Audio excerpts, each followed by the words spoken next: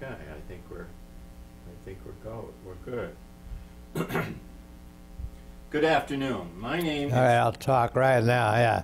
No, I'm going to introduce you. No. 1 minute, please.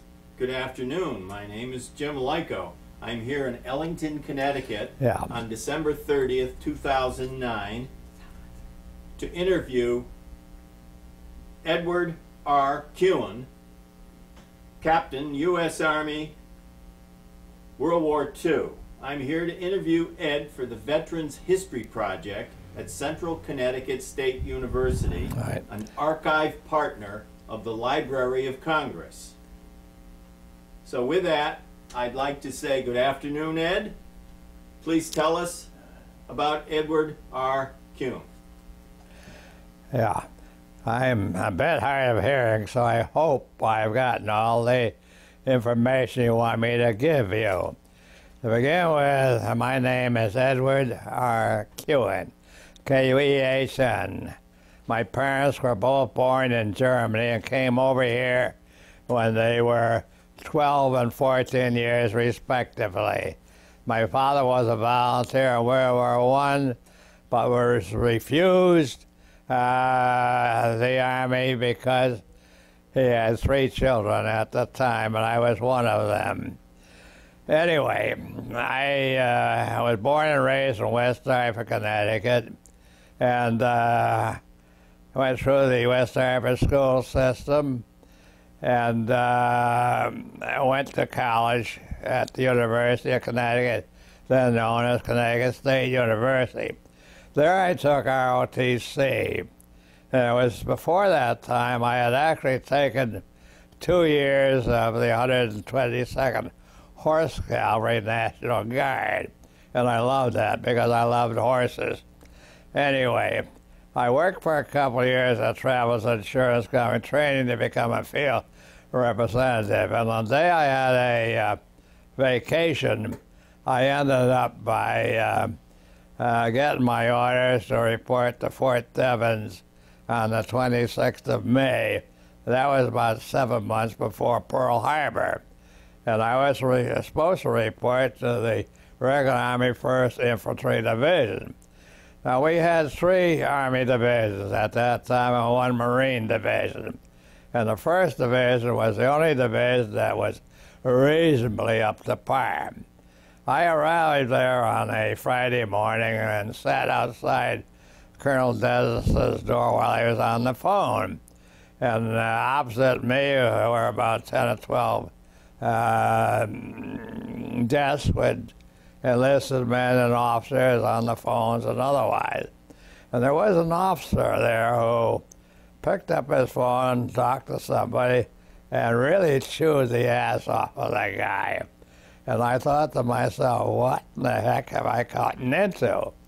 So what happened? As soon as he slammed his phone down, he looked at me and he gave me a big wink.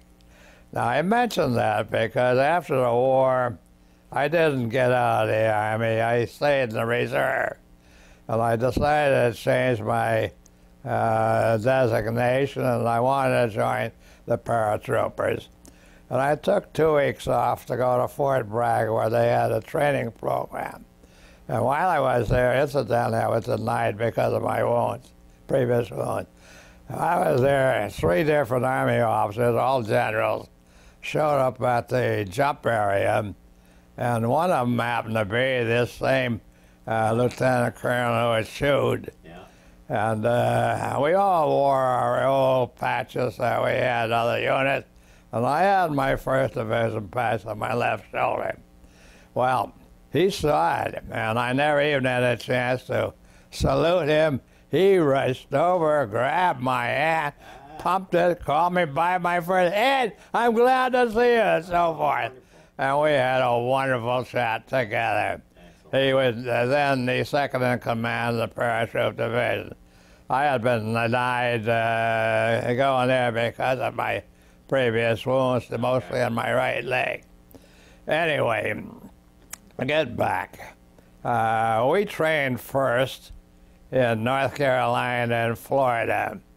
And from there, we were sent to Indiantown Gap for movement to Europe.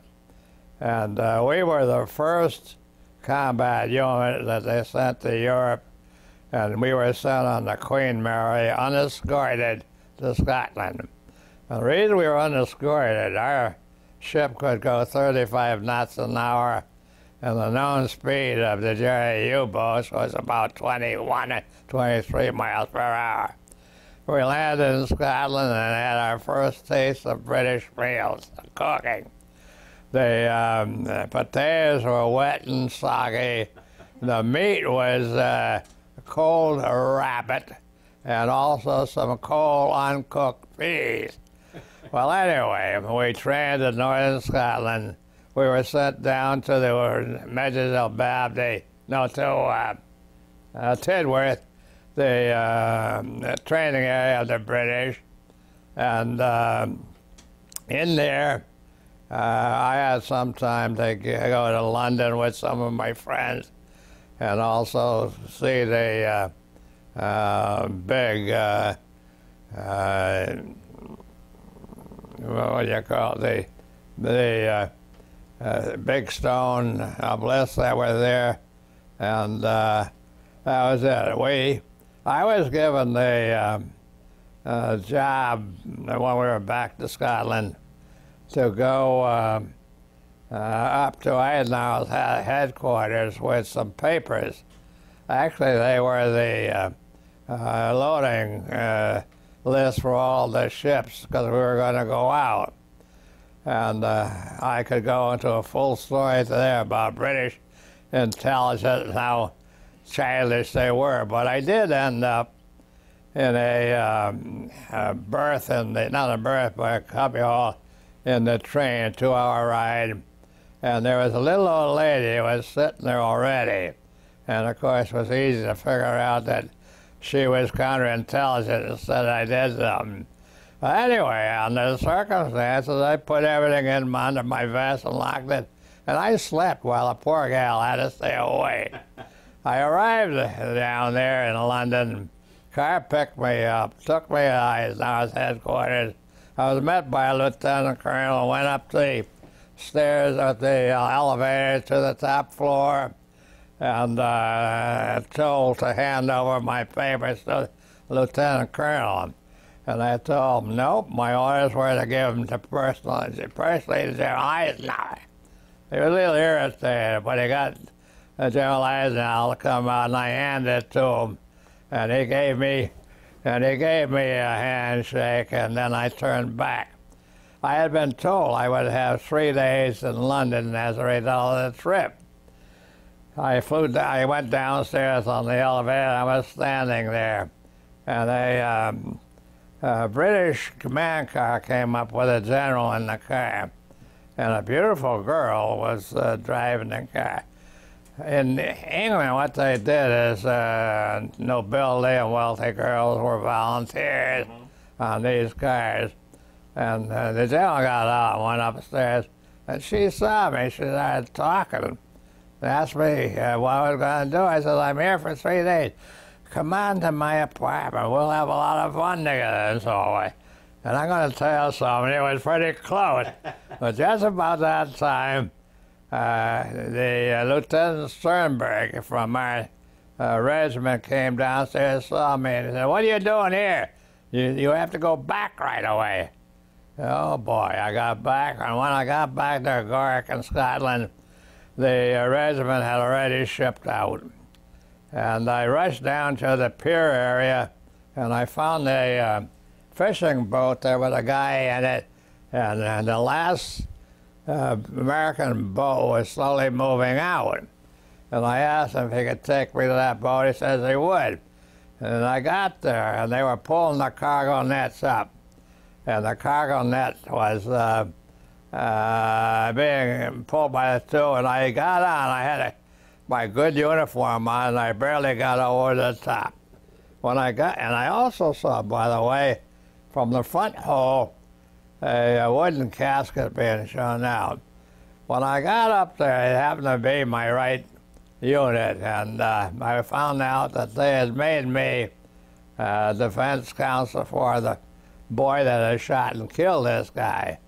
I wasn't a lawyer, and the guy who did the shooting was very well liked because he had been hounded by this guy all the time.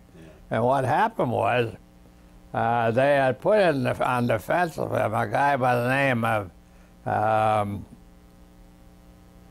I'll think of his name in a minute. And he had been a judge in New York City. Everybody wanted a kid exonerated, and so did I, for that matter. Sure. And to make a long story short, I did a lot of thinking. And I got the two doctors on board the ship to examine him, and they weren't psychiatrists, but I had them certify that he had mental illnesses and should be sent back to the state. That's how I got out of it, you know. Well, anyway, we landed in Tidworth in Scotland, had training there, and as I said before, we were on our way to North Africa. At North Africa, we loaded one night. It was very cold, and we headed all the way around outside, and we got down to the Straits of Gibraltar, where you go into the Mediterranean Sea. You could see all the lights on in Morocco, but of course in the Gibraltar, black. And the wind was blowing and everything else. And we were told that the place was loaded with German submarines. And we did our best. Well, we headed out and we got through. We landed in 3 places. We landed at Oran, which is my unit's place. We landed in Morocco over there. And the other place was Bizerte, where the British landed. And at Oran, when we landed, I was in the first wave, but there was no opposition whatsoever there. And I got ashore, and the communication session was stayed on the beach. And I came in, I chewed their asses over there, and they finally got up and went in. We had opposition there. The Victory French were in charge of the quay down where some of the boats small boats could come in. And one of the companies, the 5SK company, I later commanded, was there, and they had a stiff fight. And we continued up towards Oran itself, which was like about 6 miles inland. And there was a little town called Arzeu, which was on its way. It was encased with walls and everything, and they put up resistance. And the first guy from my outfit that was killed was alongside of me when we were hit with a lot of mortar fire and artillery fire from the French. I might mention when we took the company, took the town, we went into Oran. And I can remember that a few times I was there, they had 2 gin mills. One was a pretty good one. They had an old hotel. And of course, all the buildings were old and ancient, you know. But we enjoyed a few times here and there. We were then bivouacked outside of Oran about 20 miles. And in an olive grove. And there were a couple of boys that maybe had Dear John letters or something, or they couldn't stand the war, and they committed suicide. And it's there that I also had my musette bag stolen by a little Arab boy who crossed a ditch to get to my tent. And I saw him, and I rushed like heck after him, and finally caught up with a group of older Arabs over there, and the kid was running. And in my very poor French that I had from high school, I'm telling them I was going to get the gendarmerie to come out and examine their village on top of the hill over there and get everything belonging to the Americans back. Yeah. I got my musette back, except the cigarettes were gone. They were after American cigarettes. When I got back, Colonel Brown, who was my battalion commander, says, "That's it. You're my S2. You're going to be my interpreter from now on." I said, "I can't talk much French." I was the S2, an interpreter. Now, I bring that out because every 6 months you have to go ahead and have a fitness report sent in by your commanding officers. And my commanding officer, the first one was Captain William Bradford McCullen Chase III, who had been named after the two generals. And the other one was Colonel Murphy, Major Murphy, who commanded the battalion. Both of them West Pointers. And they both gave me a superior rating. And the rating went up to Colonel Dennison, the regimental commander. And he sent it back to both to Murphy and to Captain Chase and ordered them to change it because no reserve officer was worth a superior rating. Now, this is what I ran into during the whole war. With a group of West Pointers, they resented the reserve officers. They kept us down. And as a result of that, Murphy, a West Pointer, Chase, a West Pointer, practically told Colonel Dennison to go to hell. Murphy was relieved of command, sent out of the division within a month. The first day of battle at Oran, Chase was released of his company and sent to the Ordnance Department. They were both gone. And that was a little thing more that came into later on. Well, we're there at Oran, and we got orders suddenly that the British were having real trouble near Tunis at Bizerti. And we were ordered to get packed up and get over there, 900-mile ride, you know, see.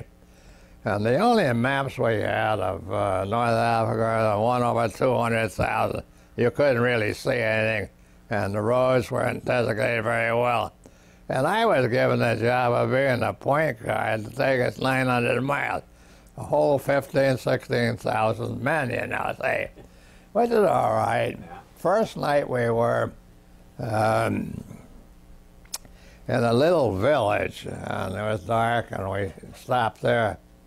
And I had the distinction of listening to a mullah, you know, give one of the daily Arab prayers. Yeah. And it was eerie to tell you to do it in the dark, say. But during the night, a single German plane came over and tried to hit our cars on the road, our trucks on the way. And the division commander panicked a little bit. And we all had to get up and move.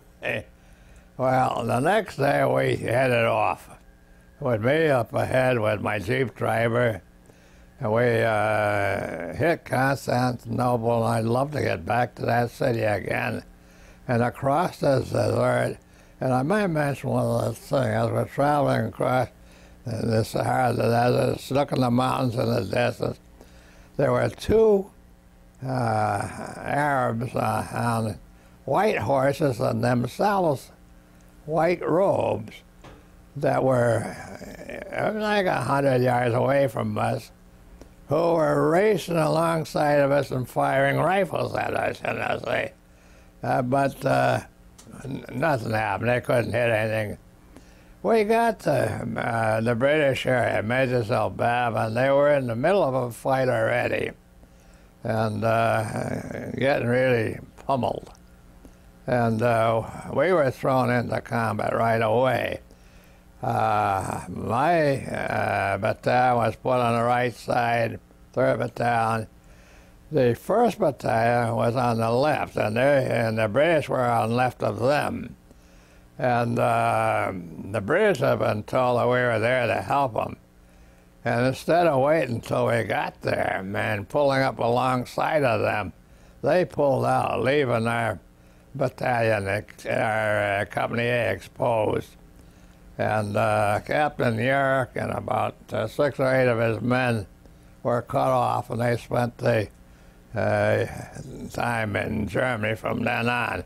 I mentioned that because he was Jewish, you know. So, anyway, the Germans eventually withdrew, and we went into about a 30-day reserve holding force there.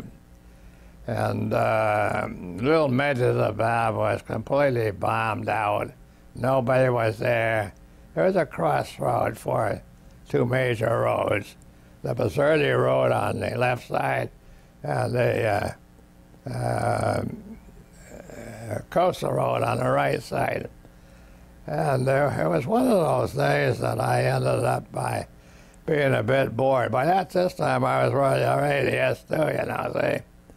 And I went over to K Company. The hill in front of us was called Long Stop. It's also called Banana Ridge by us. Big, long hill. And probably about maybe 200 or 300 yards up. And there was a mosque on it. And you could see the door there, and so it was empty. And I still had a suspicion that it might be used by the Jerry's, so I decided to take a look at it in the daytime. And I went to K Company and asked for volunteers, and I had about 3 cooks, and I did have one good soldier, Sergeant Koenig, who incidentally was killed later on at one of the battles down below. But we went up, just the 2 of us, and Kenny was on my right, so I told him, you hit the door, there's probably nobody there. I'll go around the left side. So he goes there, and I go around. On the left side, there was a very big bush, maybe about 8 feet around and thick. So I had to go around it. And before I got all the way around it, firing broke out on the right side where Koenig was. And he got in a couple of shots before I did. But the point was, I'd say on my side, there were anywhere from 12 to 16 Jerry's. Some of them was asleep. Yeah, because on the reverse slope, there was brush and some bushes there, and they were there waiting. They obviously waiting for a raid at night on the lines, you know, see. And as it turned out, Koenig killed the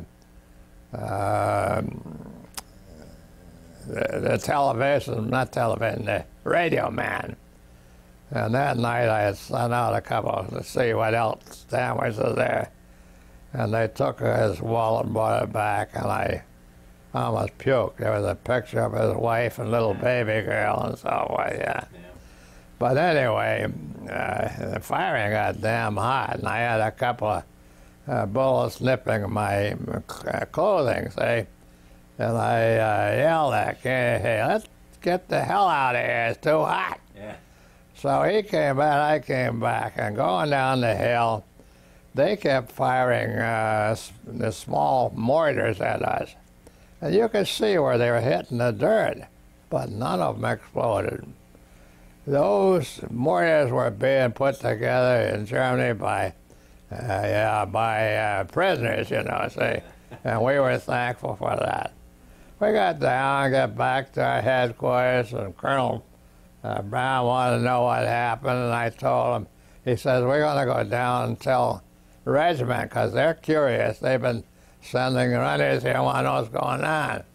So I got in a jeep with him, went down there, and Colonel Greer was there, and this lieutenant colonel who was the S3 of the regiment was there. Son of a bitch, I hated the bastard. But anyway, Colonel Brown says, I want to give Lieutenant Kuehn and Sergeant here Silver Stars for what took place, and there was, which could have been nice.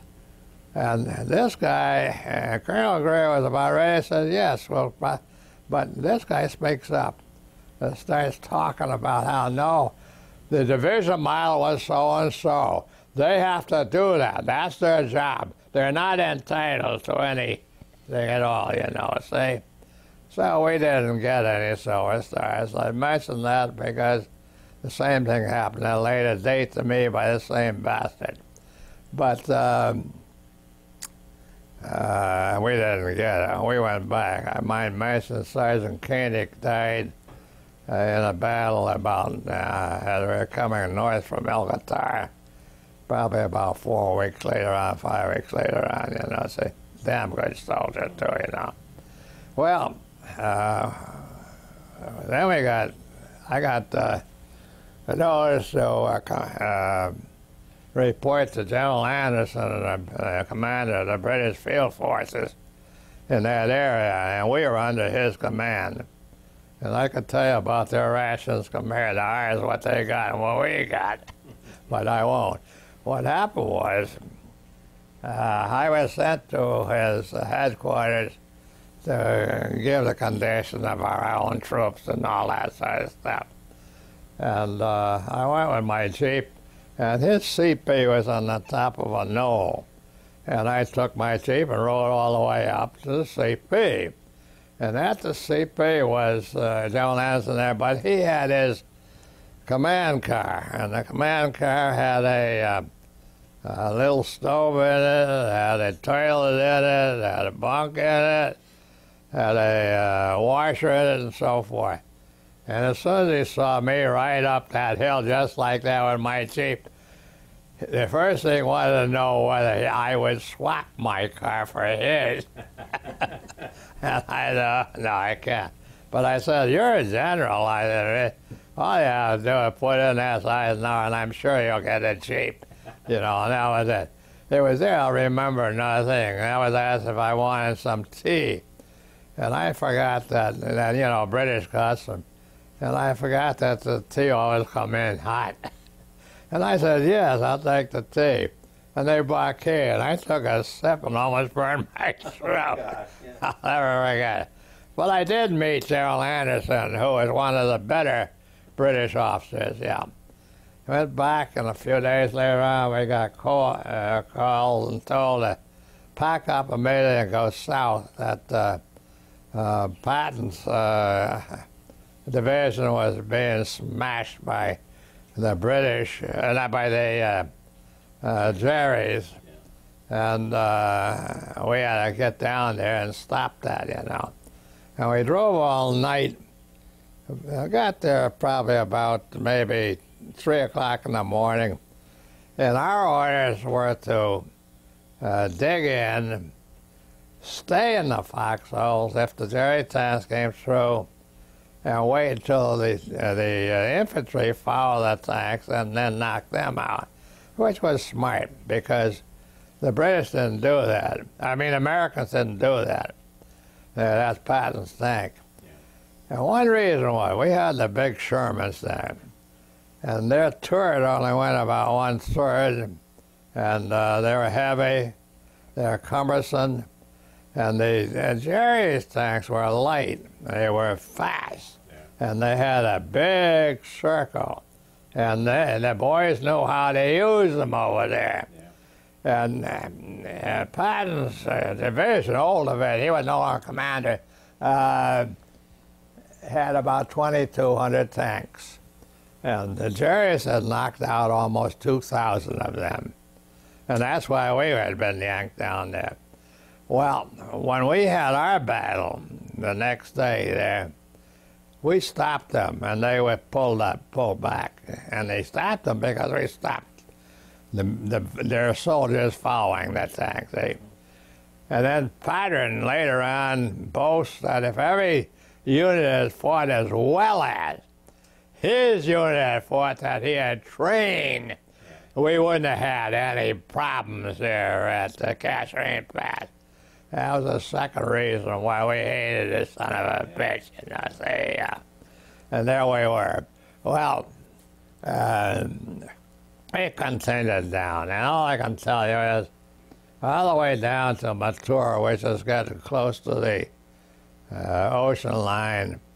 We had about 6 or 8 major fights.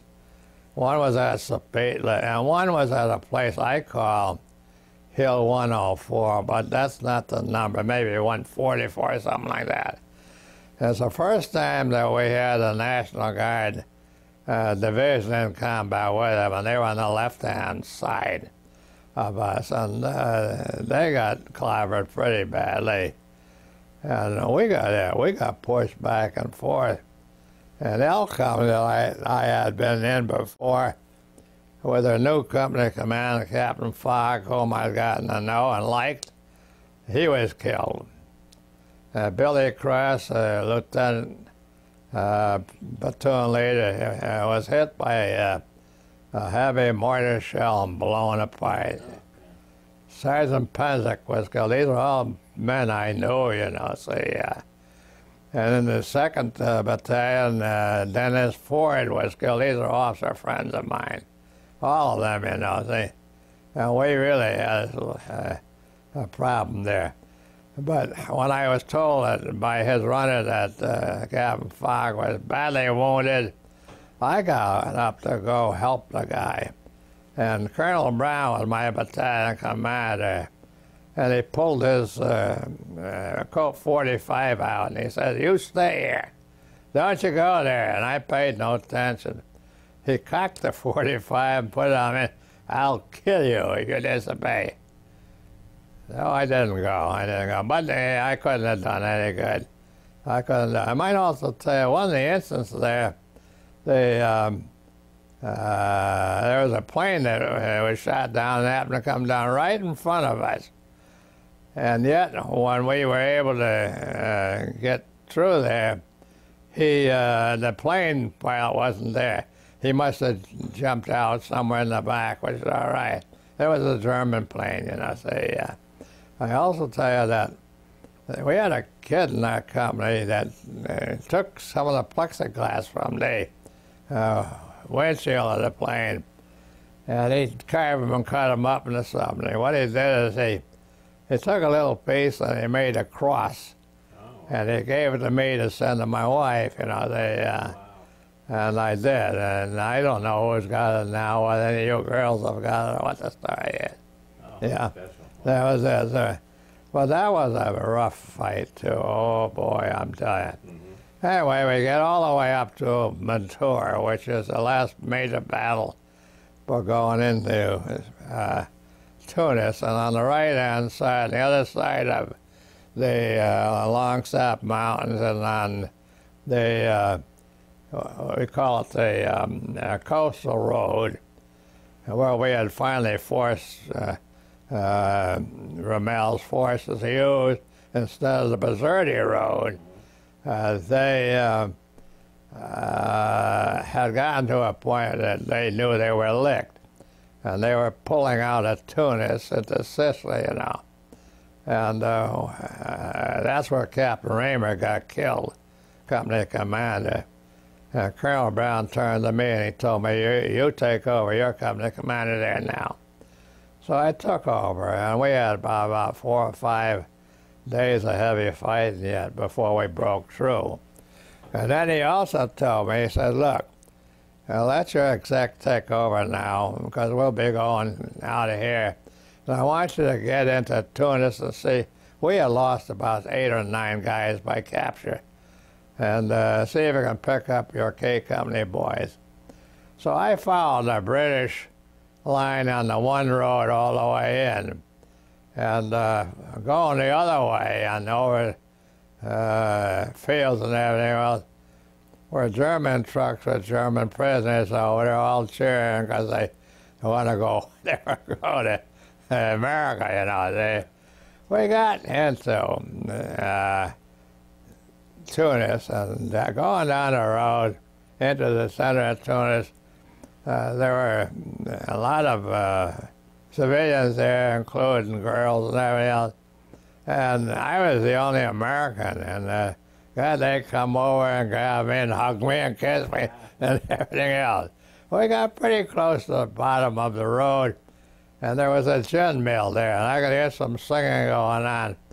And I had my jeep driver wait a minute. I said, I'm going to go in and see if I can find out where our boys might have been put, you know. I go in there.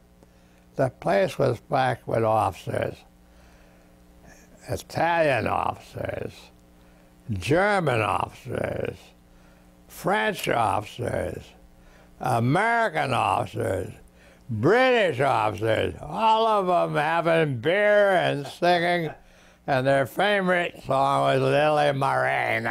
Very good. I found out where our boys had been held, and that was my job. I went over there and also found out that they had broken out and were on their way back, so I went back with them, you know. And then we stayed at back to Oran again, where we had first landed, you know, and we were going to train for invasion of Sicily. Can you cut it off? Yep. You want to take a break? Okay. I just wanted to take a drink of coffee. Absolutely. Okay. We did some more training in the Oran area for invasion of Sicily. And it was during that period of time that Bob York, who was the battalion commander of the 2nd Battalion and a West Pointer and a terrific soldier. And he and I had developed a report together. I think it was a sort of a mutual respect for what we did when we were in combat. And he was good. Not to digress too much, but I want to mention that as the years went on, he was put in charge of the invasion of Guatemala. And of course, that was a successful invasion. He also became General Westmoreland's Chief of Staff. And each time he went, he got up. He was in his 3rd star when we were there. And he was in charge of pulling the troops out of Vietnam. And he was given a 4th star for that. And he was brought back home to Washington. And he was offered a 5th star in charge of all of the military establishments of the United States. Terrific soldier. And he resigned from the Army. And instead, he went on a speaking tour all through the South. He was very, very much upset with our actions in Guatemala and in Vietnam. We should never invade either one of them. They weren't communist countries, and they were just poor countries, and some damn dumb president had ordered it, you know. He came to one of our reunions at Washington, D.C., the officers' reunions, you know, once a year. And he and I happened to be there, and that's the first time I'd seen him since the war. And we sat and talked together for at least 2.5 hours. Oh, wonderful. He's a wonderful guy, and he and I, as I said, really melded together, you know. And I think that's one of the things I got out of the war, that he respected me and I respected him. Okay. Now, I'll tell you also, he got cancer and he died. That's too bad. Well, anyway, here we are, and this is in Oran, and he contacted me and asked me about going in, having a couple of beers. We hadn't been into Oran. I said, sure. So we both grabbed our jeeps, and we both took one of our junior officers with us, and we headed into Oran. Every single place in Oran was off limits to the Mediterranean base section only. All gin mills, the hotel, all stores, everything. And we were there to get some beer. He hadn't had beer for over a couple of years, you know. And in front of the best gin mill, the Cock Door, the Golden Rooster, was a big, tall MP with his rifle. We went there, and Major York just pushed the guy aside, and we went in. And in the far corner were about 6 officers from the medicine base section there. One of them I remember particularly. He was a rather short, plump lieutenant colonel, and then there was a full colonel there too, and some lesser ones. They were drinking beer. The bartender was behind the bar, and Bob York went and asked for beer. And he looked at the generals and the others, and they said no, they'd give them wine. You could buy wine for $2 a 5-gallon container. We didn't want it, no.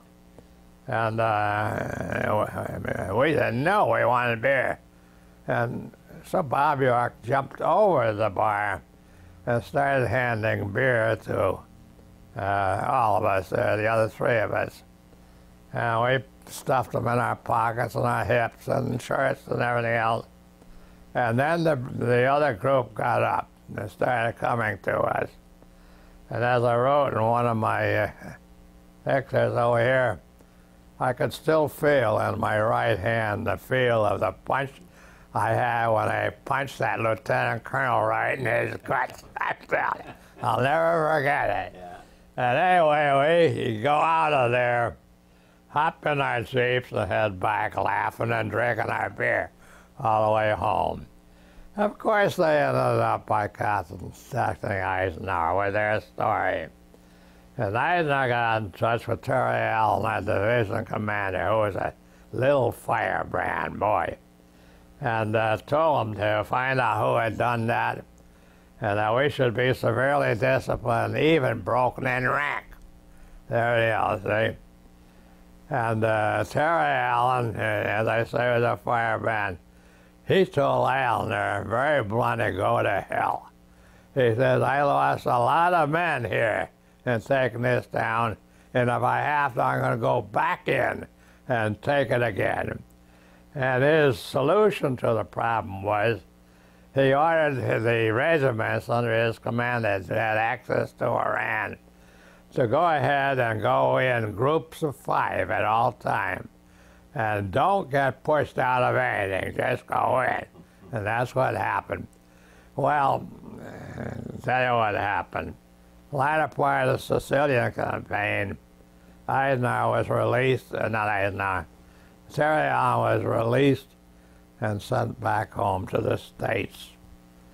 And that was his points for disobeying Eisenhower. Yeah. He was too good an officer, West Point, a firebrand.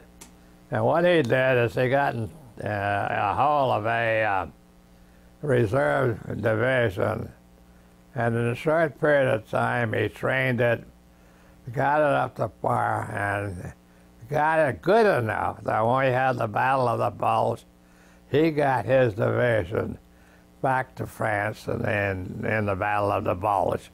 And they fought very, very well. He was a good man.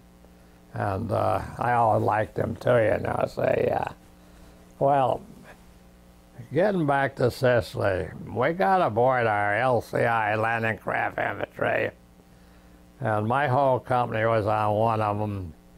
And my little skipper was a guy who had been a clerk of a bank out in the Midwest. He had never seen the ocean before he got in the Army, and they had trained him to be a skipper.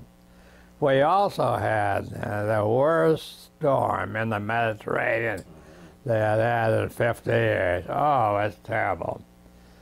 All my men were down in the hold. They were sick. Oh, they were showing all over the place. I went down to check on them, and I almost slid off the top step for all the puke that was there. And I went back up to the, whatever you want to call it, where you look out with the glass panes and everything else. And the waves were coming over, hitting our glass. And the rear of the boat was out of the water about 20 feet, and the 2 screens were out there going. It was terrible.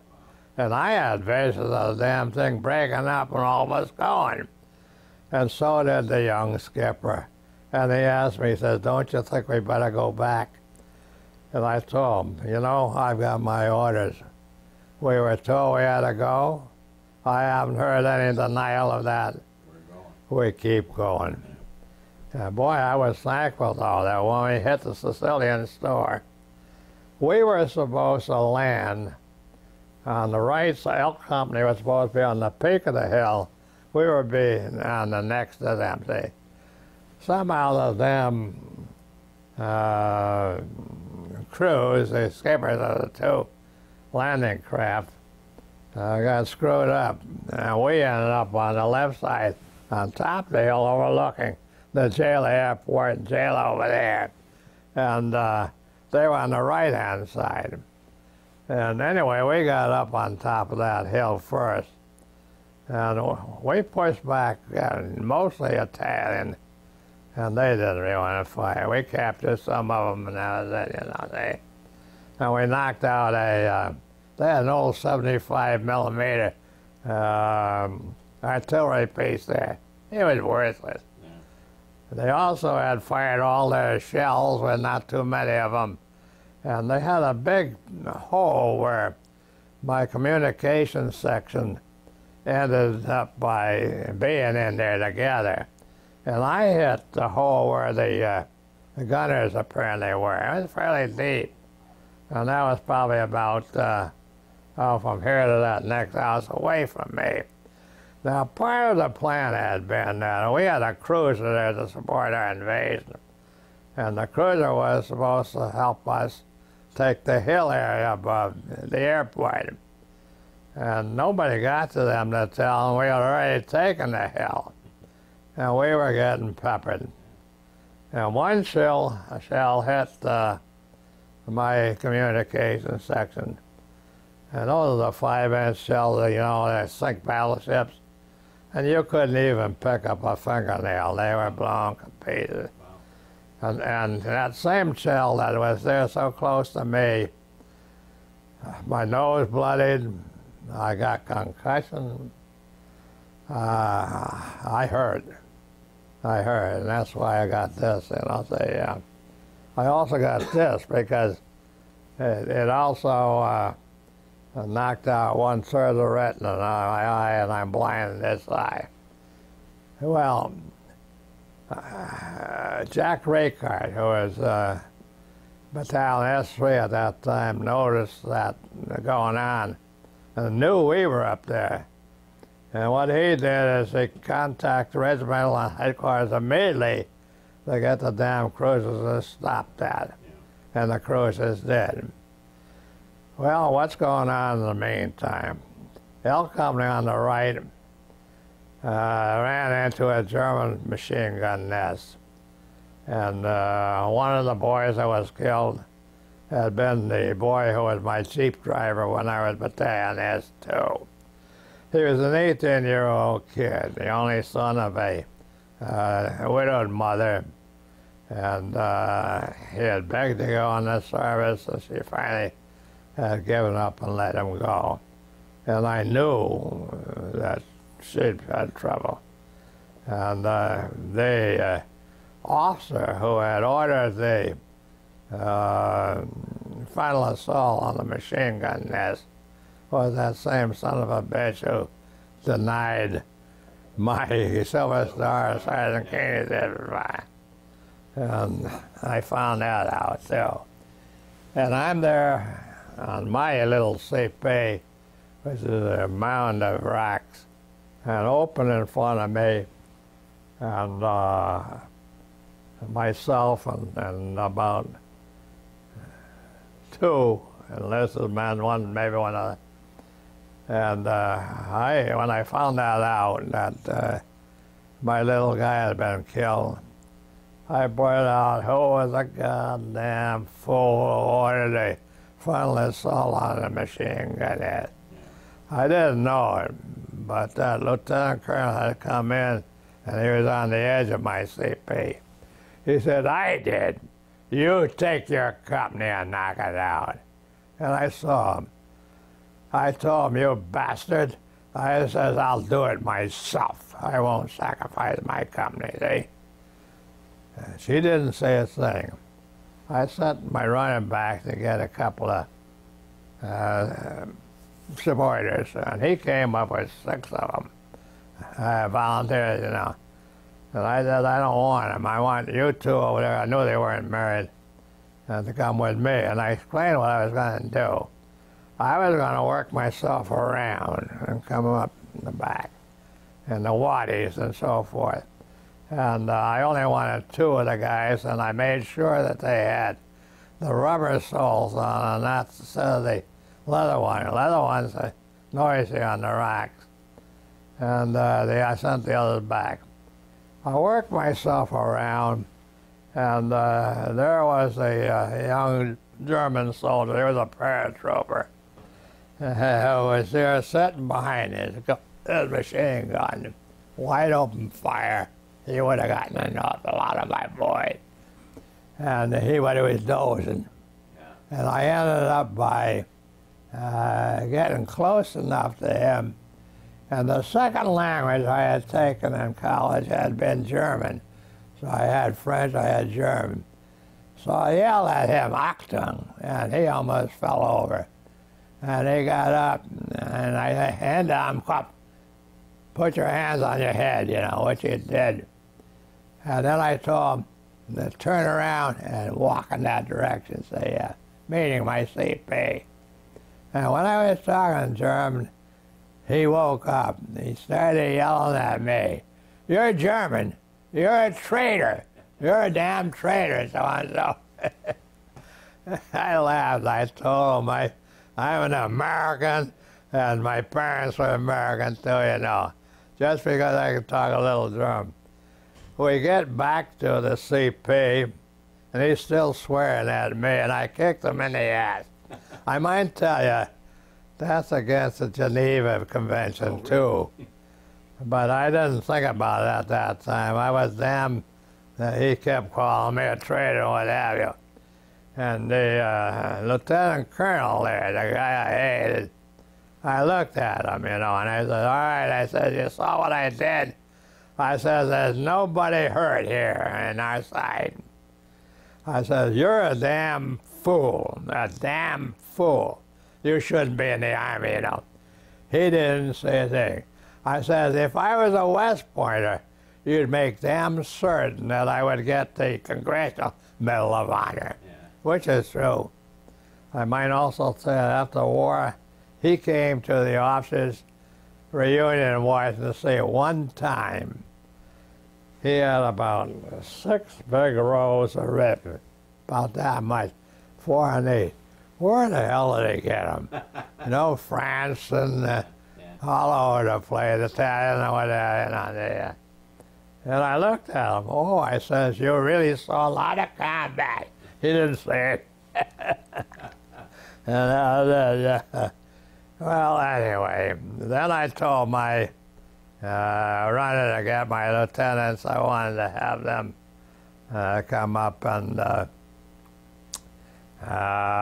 take my orders. We were going to advance. We were going to be the point guard of the division. And they came up, and I gave my orders, and we started out. In the next 3 days and nights, we probably had about 5, 6 brushes, maybe 7 brushes. Didn't sleep, of course. Didn't eat, of course, yeah. And the brushes were mostly against the tail. There were a few times that some juries were involved. But the Italians were all easy to give up. It got to a point that when they come down with their rifles, I'd have them throw the rifles on the ground and walk to the rear alone. I didn't even send any of my men with them because I didn't want to lose any soldiers, you know. We got up to Villarosa, which is a little town at the top of Sicily, and it's really a den for the mafia. American mafia were there, they're all there, you know. So, and down in the valley in front of my company, because I had already gone over the top, ready to continue, were two Jerry tanks on the road which was facing us behind the ravine. Behind the ravine, I'd say about a little more than a quarter of a mile away. And I got orders to hold up. And I did, but what bothered me was one of my platoons, my best platoon, was exposed. It was in a rather open space. I told them, hold up and dig in, all of them. And we were told that we would be put in reserve because it had been 3 days there, you know. And I'm there writing a letter home to my wife, and I got orders to appear at battalion headquarters. Now my company is the first away, and damn it, that's hot. And my company was the first away, so I was the last one to get there. And Joe Sisson, my battalion commander, Major Sisson, had already given orders to L Company to move out because General Teddy Roosevelt, Assistant Division Commander, had ordered a reconnaissance in force. I didn't have much respect for his military knowledge. I had respect for his guts and so forth, you know. And he was crazy because he knew from my reports back we were facing the Jerry's already. We were going to lose some men, see? But as soon as Joe Sisson saw me, he had already given orders to L Company. He said, "Oh, Ed, you're here." He said, "I want you to take this job over." I said, "What are you talking about?" And he ended up and told me what it was. I said, "For Pete's sake, Joe," we were good friends. I said, "My men have been 3 days in a row and 3 nights. They haven't had a hot meal yet." I says, "They're trying to put on some fresh socks." I says, "Why don't you let L Company go?" "No," he says, "I want you to do it. I want you to do it." Son of a bitch. I called for my lieutenants and told them what was happening. And I also told Joe, I want, everything I'm asking for is I want the 32nd Field Artillery. I've got to do some saturation bombing there because I don't know where the hell their mortars are, you know, see? And he says, "You'll get it. I'll make sure they give it to him." I get back to my company, and we were supposed to jump off at 3 o'clock.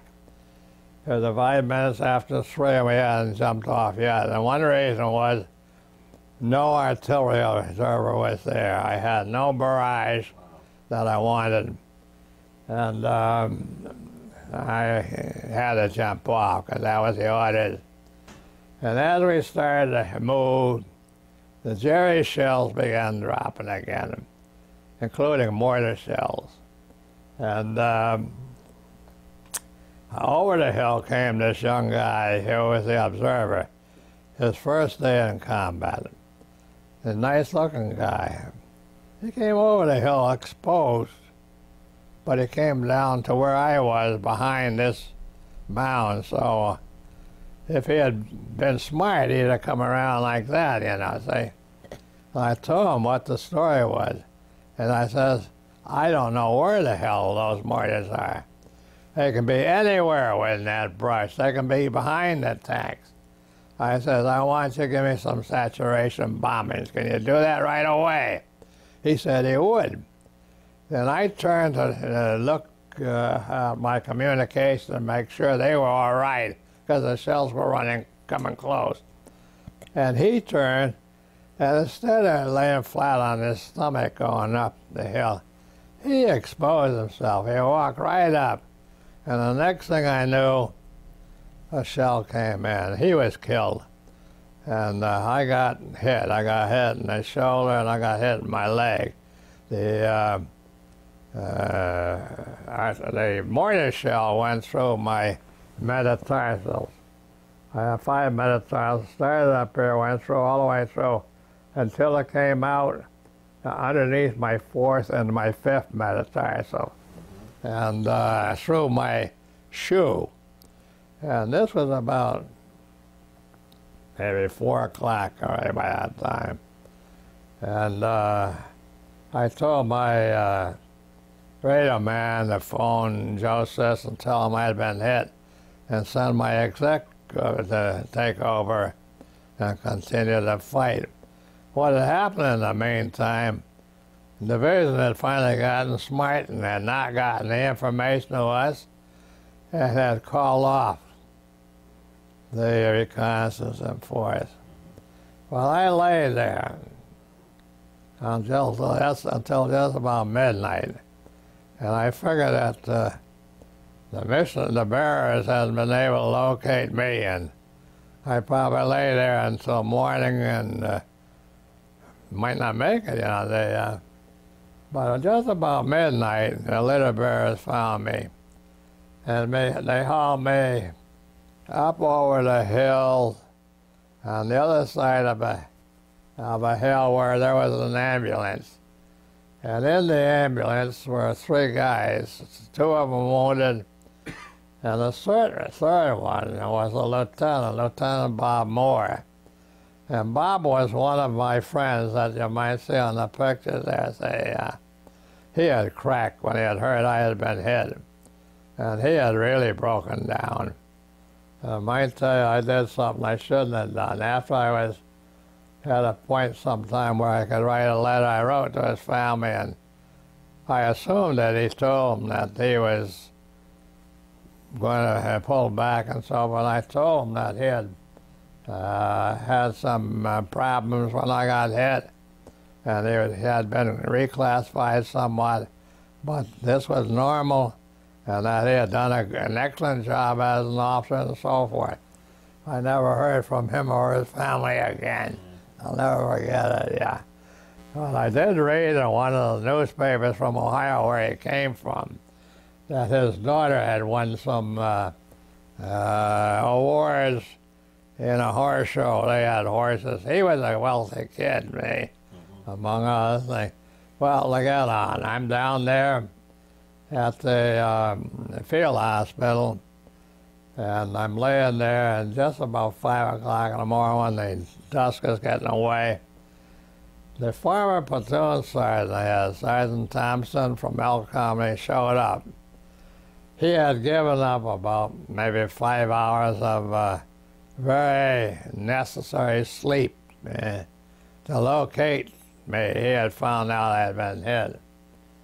And I almost fell over there. I told him to tell the boys that this was only a flesh wound and tell them I'll be back in a couple of weeks, don't worry about it, and so forth. And he turned to me and says, no. He says, you won't. He says, you got a pretty bad hit and you're going to be sent home. I said, what? You're going to be sent home. What had happened was, then he also said, the reason I'm here, he says, to tell you, I've been in the Army a long time. You are the finest officer I've ever served under. I'll never forget that. That was my Congressional Medal of Honor, you know. And I told you later on in the battle in France, in the Hurricane Forest, he got the Congressional Medal of Honor himself, yeah. And there you are. Well, the officer that operated on me, I was operated on a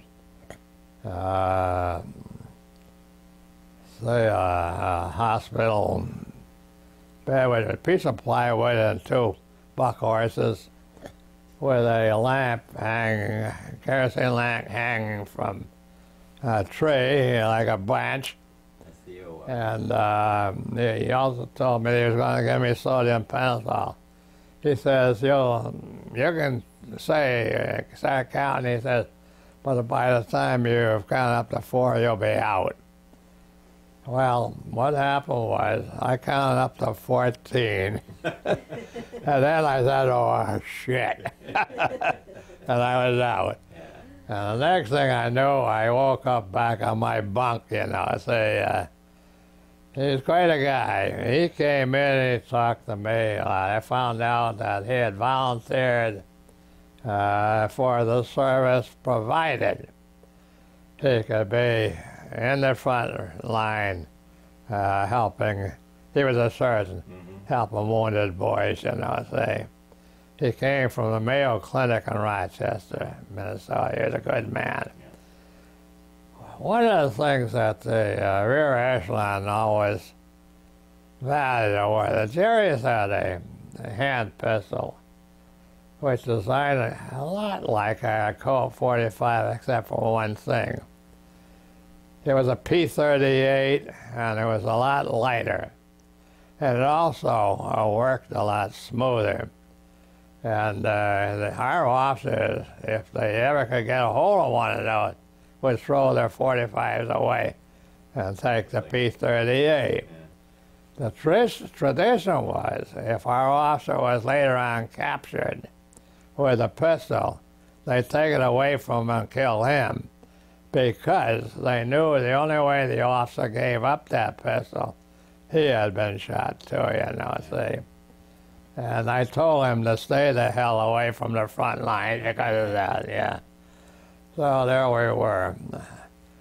How long should I? Well, tell me about meeting Patton at the hospital. Didn't he come visit you when you were in the I'm going to ask you, I've got two things I should go back and talk to you about, and they refer to Patton.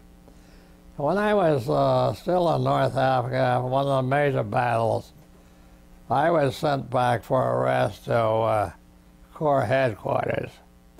And I'm there laying on the ground in a little oasis, and our regimental platoon commander, Colonel Mason, was in a tent going over the paperwork for our comments, and I'm lying there trying to take a nap, and I started hearing some sirens. And up the road came these 4 motorcycles with sirens on, blasting the atmosphere. And behind that was the command car with Patton standing up, a la Mussolini, and coming up to our area. And behind that were about six or eight photographers and his own men, you know, see. And when he got to our area, I jumped up, and I'll tell you, about a week before, Patton had issued orders that all officers had to be shaved every day. We didn't have any water. All officers had to wear all people had to wear their helmets at all times. In addition to that, all officers had to wear their ties. They had to have their rank and insignia shown on their helmets. Poor Colonel Mason came rushing out to see what was going on without his helmet on him. And there's Patton. There were a couple of enlisted men that were on the ground sleeping the same as I tried to. And he ended up by chewing Patton out. And that was completely against military protocol. That was Patton. Another reason I hated this son of a bitch. Now, when I was in the hospital, down in jail yet, before I was shipped over to the Tunisian side by plane, and I lay in the tent at the corner with the flaps open because the tents were hot. And this was in the daytime one time when the old fat ass showed up again. And this time he went into the next tent. And in that tent, there was a boy from the 26th Infantry, which is our 3rd Regiment of the 1st Division. And when he had come into the Army, he weighed 176 pounds. He was now 124 pounds. He had had black hair when he came in, and he was white-haired, and he was a bunch of nerves. And Patton saw him, "Where are you wounded?" And the guy said, "I'm not wounded." Patton slapped him in the face and told him, "Get up, you yellow bastard, over there and fight like a real man, you know." See? I was there, I heard it. Now, one of the reporters was also hurt, and this reporter ended up he wrote his paper in the United States and wrote the story. And Eisenhower got a hold of it, and got a hold of Patton and chewed his ass out, made him find where that soldier was and go and apologize to him. Patton, you know, even flew home to see General George C. Marshall. Marshall was one of his supporters. And he tried to get Eisenhower relieved of command so that he could take over. But that didn't happen. I could go on and tell you a lot of what happened to me after the war, but is this about it? Well, I don't want you to Yeah. Did you? Well, all right, I'll tell you, I went through the reunions, Ed. I went through 11 different hospitals. Okay. And one of the hospitals, my promotion to captain finally came through about 11 months late.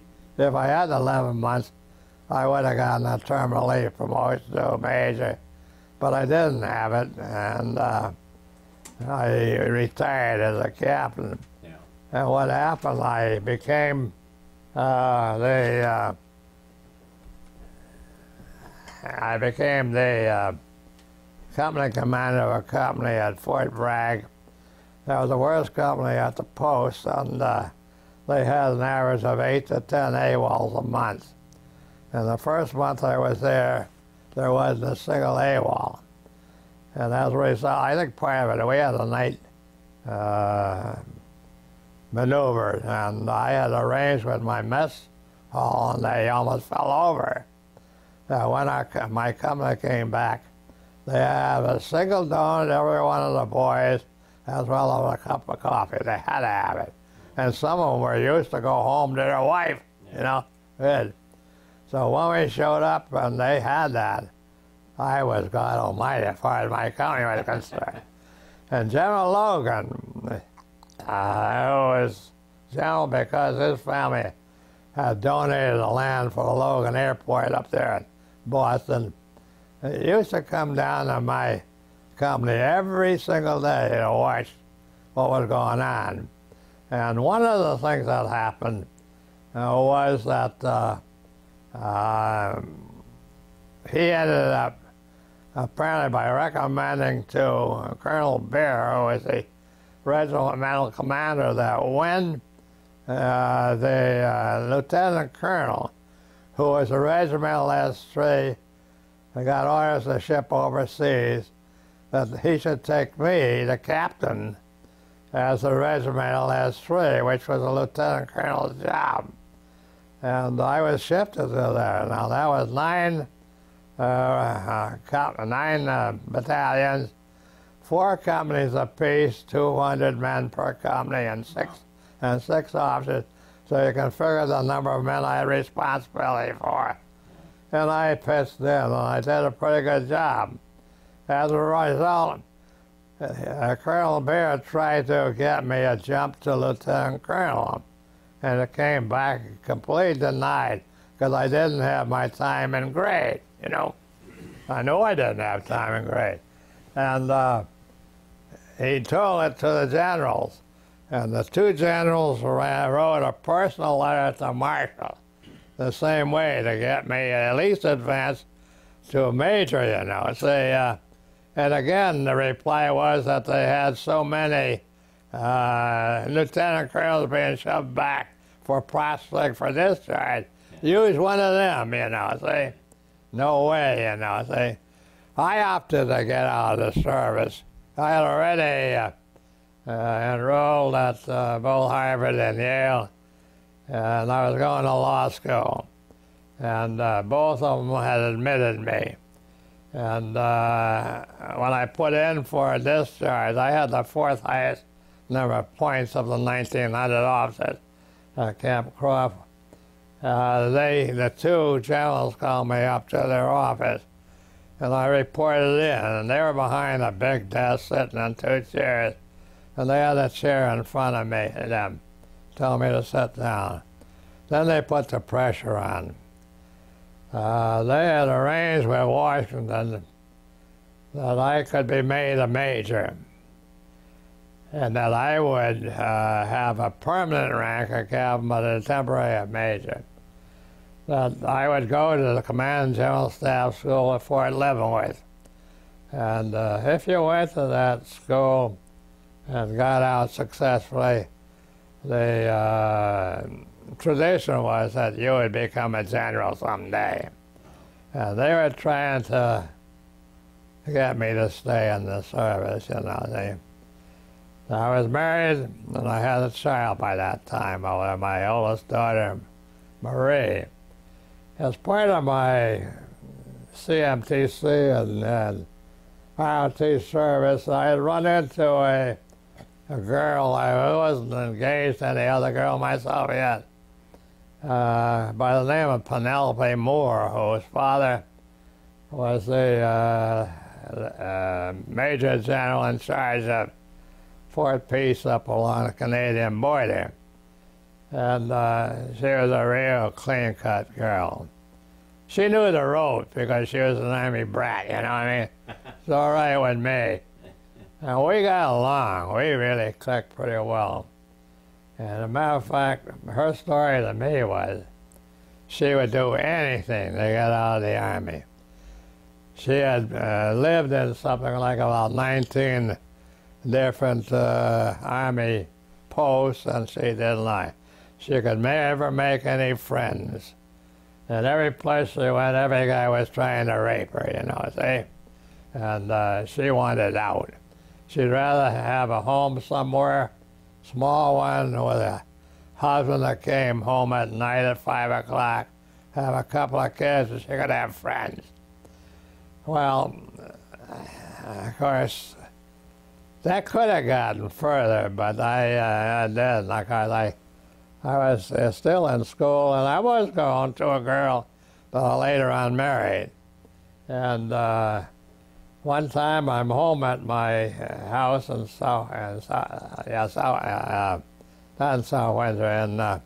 West Hartford, and I got a long distance call from Chicago or Detroit, and it was Penelope. And I said, "How the heck did you get your number?" And my number, she says, "I did a lot of research to find out where you lived and where I could get your phone number." She says, "I'm out here with some friends." She says, "I'm still thinking of you." She says, "How close are you to your other girlfriend?" I said, "It's getting closer." Well, she says, "I was hoping." She said, "I want to come back." She said, "I like you." That's the last time I heard from her. You know, that was it. Well, anyway, as you know, I went to law school. I graduated with a Doctor of Laws degree with the highest mark in my class. I had a very successful early career doing trail work. I made a lot of money until I realized I was getting quite deaf. And I had to shift my emphasis to estate planning, real estate, stuff like that. And my income went from $250,000 to down to about $50,000. And I was putting 3 daughters through college, 4 grandsons through college, and I had to slow down. I did have a successful political career, and I met with, later on, the President Jack Kennedy when there was talk of running me for Congress in this area.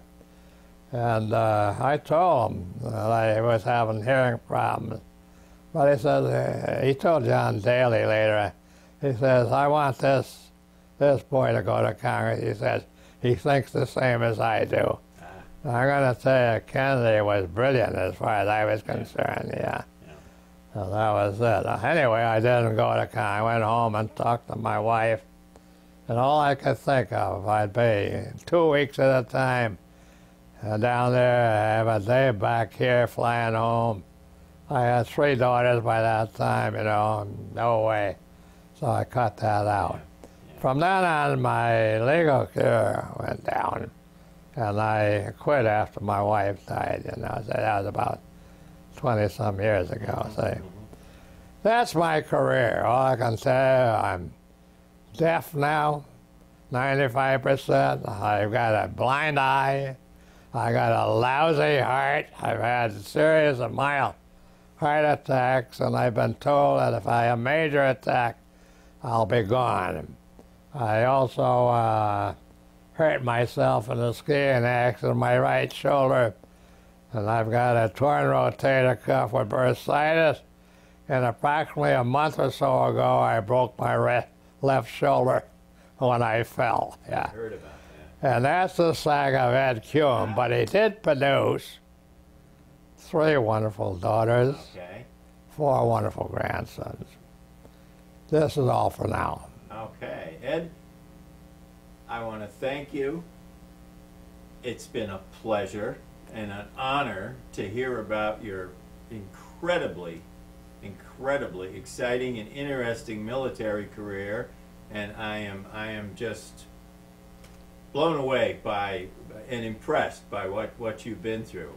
So I want to thank you. On the tape? I want to thank you from Central Connecticut State University, the Veterans History Project, and the Library of Congress. All thank you for this wonderful interview.